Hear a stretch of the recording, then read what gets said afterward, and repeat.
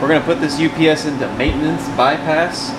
Before you do that, if you are unsure of any of the steps, please go ahead and give APC Tech Support a call at 800-555-2725, option 4. And then they're going to ask for your model number and your serial number. And that will be located on this white tag somewhere down on your UPS system.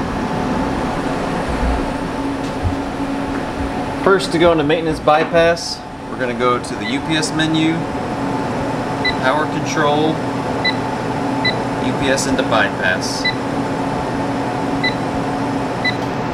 This is a static bypass.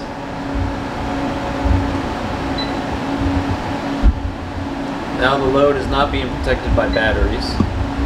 Bypass these power module sections, and the static bypass is now effective. Once we did that, the OK to operate light on Q3 has illuminated. So we close in Q3.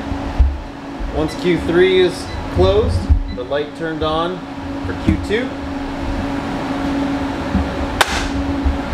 Turn off Q2. OK to operate light now just went off for Q3. Still on a Q2.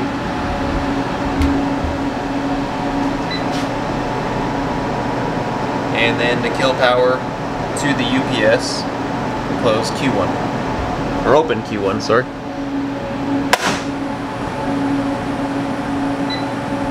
No more voltage is going to this UPS cabinet.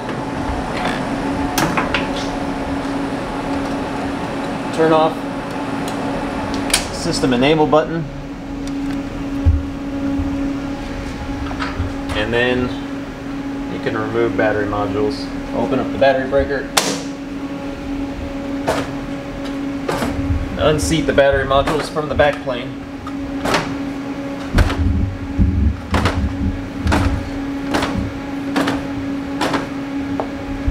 And maintenance can be performed on these cabinets now.